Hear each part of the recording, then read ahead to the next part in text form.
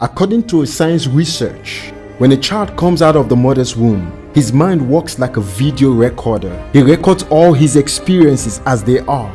At the age of 4 to 7 years, his beliefs and paradigms are formed. At the age of 7 to 15 years, the beliefs are reinforced and they become his identity. This is what shapes his personality and his attitude and his destiny. He views the world from the prism of his stored belief. The child can interpret life and situation from his already stored belief.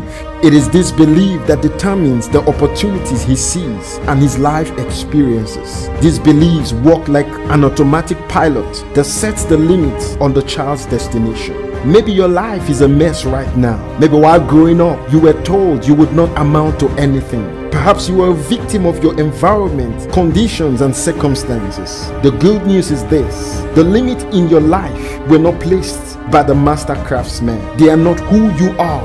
Therefore, you have the power to change them. Just as you uninstall the wrong paradigms, the wrong programs, and install the right programs in your computer to determine your experience, you can uninstall the wrong beliefs and install the right beliefs for a better and more fulfilling life. Begin today and install the right beliefs by starting at least with 15 minutes of your day consistently in reading and feeding on the right materials. Step out and live your dreams.